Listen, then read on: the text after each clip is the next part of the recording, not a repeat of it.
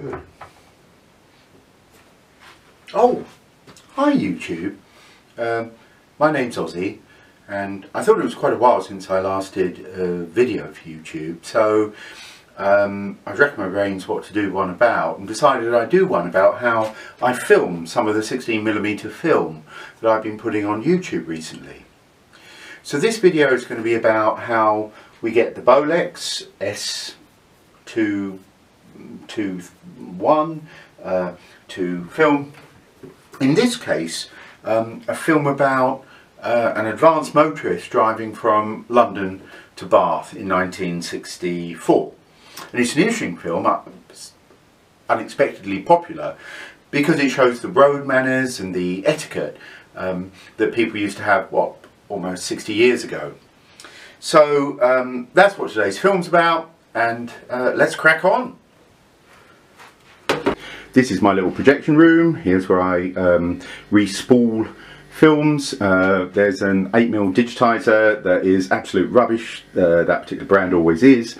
Here is the awesome Paillard Bolex S221. That's a sink. This is a screen upon which the films are projected. And this is my Steenbeck for BBC films with separate magnetic tape, and I hope you're jealous of the plastic cover to go over it. The first thing I want to do before I start is make sure that the gate is nice and clean. So I get a cotton bud, get a little bit of light here, and in we go. Clean that, and I might, sometimes you get a little build up on the mechanism that the film is in contact with, and that needs cleaning also, but this looks okay. Okay, now what we want to do is put some oil in, and this has just a couple of drops of oil before you run it each time. It has a kind of a wick system that runs the oil within it to the various components that require it. Okay, so now it's ready to fire up. This is the S221, and that has outboard 120 volt, 110 volt transformer. The slightly later one has an onboard transformer. What we want in terms of settings is the volume to be about 2, 3. We want the sound to be selected for optical, because the film in question has an optical sound, and you can see she fires up.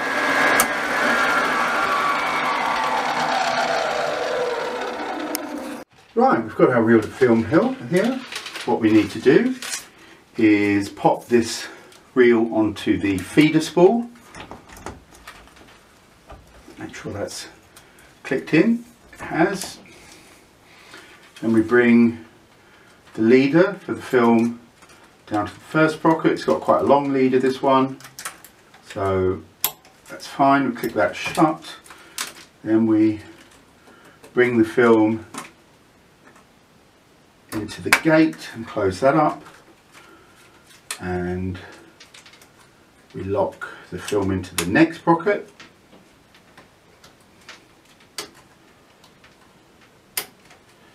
And then we bring it round to the sound drum here, and there's a little tensioner, and onto the next sprocket. And then there's a couple of guides, and off we go to the take-up reel.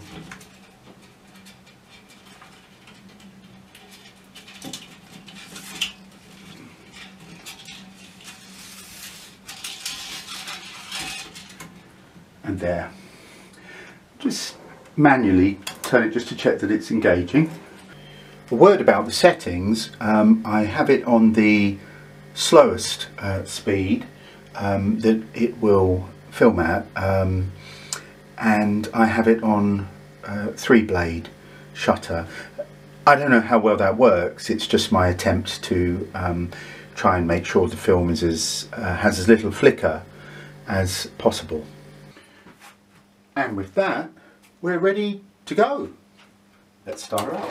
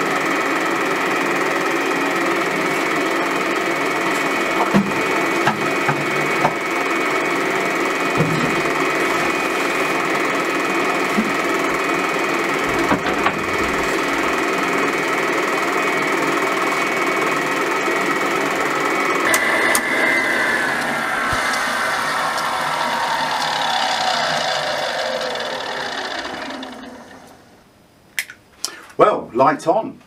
There we have it, YouTube. The filming of From London to Bath for a second time.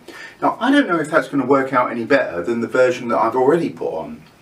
But if it turns out after editing that it is any better, it's going to appear the next time I put some films up on YouTube.